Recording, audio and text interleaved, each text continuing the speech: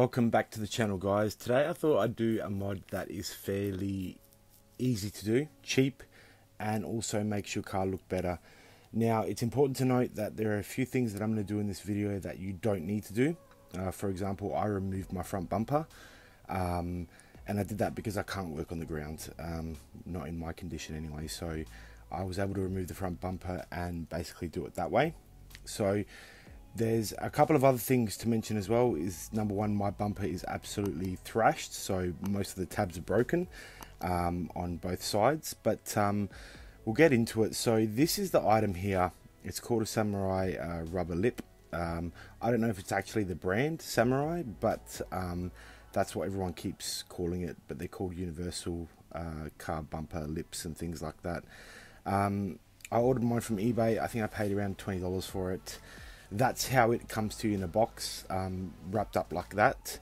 Now, look, I didn't know what to expect going into this. On some of the pictures it looks really good, on some of them it doesn't look so great, but I thought, hey, we'll give it a shot.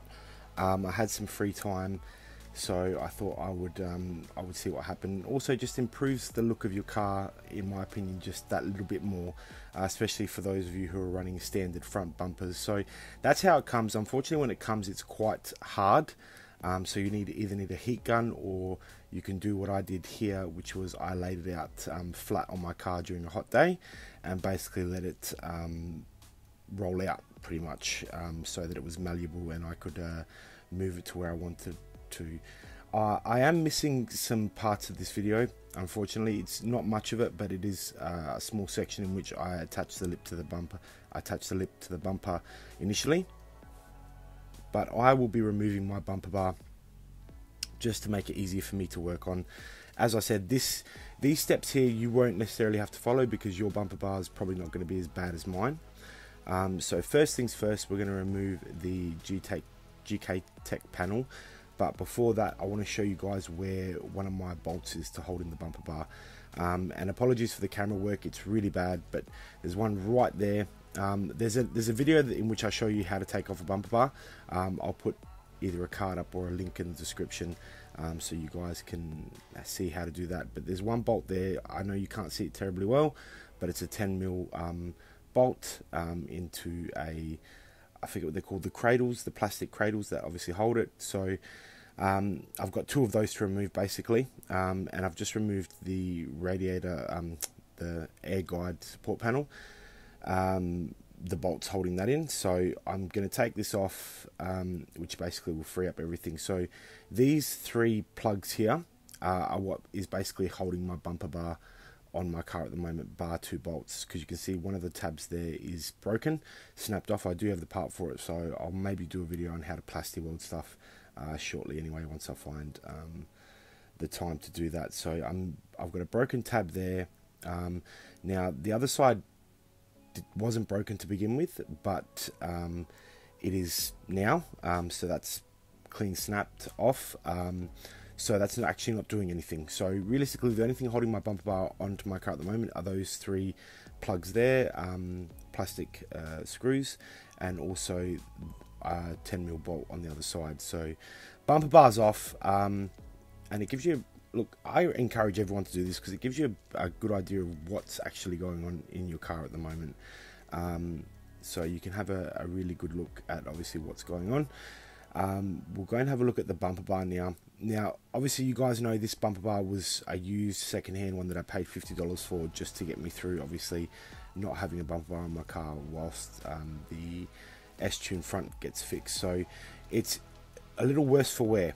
Now, if I was pedantic and stuff like that, and this was an immaculate bumper bar, I probably would have sanded down the bottom side of it to make it so the double-sided tape's stuck better.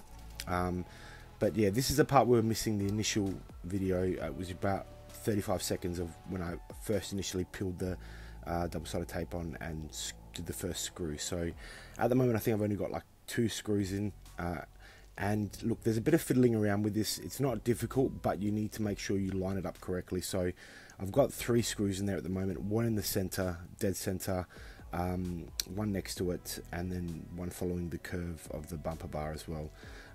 So this isn't overly too difficult, if I'm honest, but you're definitely going to need more screws than what they give you. They only give you 5. I ended up using like 15, I think. But yeah, make sure you measure correctly and you don't put heaps of holes in the rubber like I did.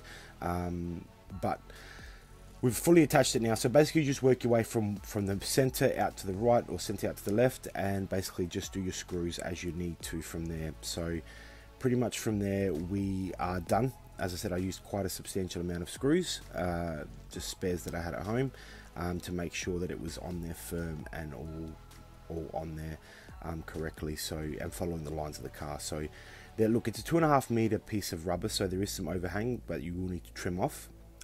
That's easy to do, but look guys, it will, I know it looks like it's flexed a bit there and it's not sitting properly, but it does end up I guess relaxing, the rubber ends up relaxing and it sits perfectly. Another thing to look out for is if you put the bolt in too close, like you see there where it's got a bit of a dip, that means I've put the screw in too close to the rubber or too close to the edge and it's pulled it up. And it doesn't look very nice. So basically once I was done there's another couple there as well. Once I was done with this, I then had to basically remove the screws, back them out, readjust the rubber, and then put everything back on as well. So I've just put the bumper bar on there now, loosely, just hanging on there. I haven't put any of the bolts or any of the clips back in to hold it on there. I just wanted to get a bit of an idea of what it looks like right now, and I don't hate it, to be honest with you. For like $20, you seriously cannot go wrong. I didn't use a drill for this. I used a cordless screwdriver. I got it from Bunnings, or you can get the IKEA ones as well. They're great. So I used one of those, and that worked really well because it's got enough power, so you're not doing it by hand and you're not trying to obviously do it by the drill, because if you do it by the drill, chances are you may go through the actual rubber because you're pushing so hard. So look, I don't hate it. For the price I paid and for what you're getting, it's a decent modification to obviously bring out the look of the car a bit more. It sits a bit lower, it looks a bit more aggressive in my opinion. But as I said, this isn't going to be my forever bumper. This is just an interim bumper, but I thought whilst I've got it, might as well have something on there. So this is the before picture, and this is the after picture. And I think you can see for yourselves, it does look good. It doesn't add heaps of length to the bumper, but it does give it a bit of a lip look, which looks good. We'll walk around the car now and have a look at that. So it may be a bit difficult for you guys to see because it is so bright out there today, so the glare is pretty ridiculous, but that's it on the car there now. Look, as I said, it fits perfectly, it fits well.